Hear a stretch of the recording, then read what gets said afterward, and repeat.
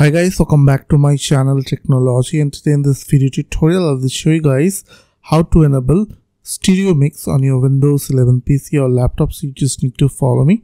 So first of all, you just need to right click on your volume icon on your right side corner and click on sound settings.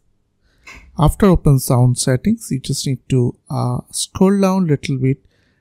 After that, here you will get an option called more sound settings. So click on that option.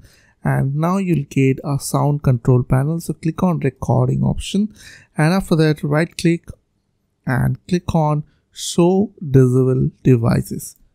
After that, if you scroll down and you will see stereo mix is showing over here. So if you want to enable it, then simply right click on it and click on enable, and after that you are done.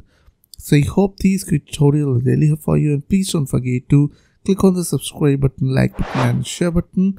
And if you have any questions or questions, then comments down below. I will see you guys in the next video. Till then, bye bye, take care.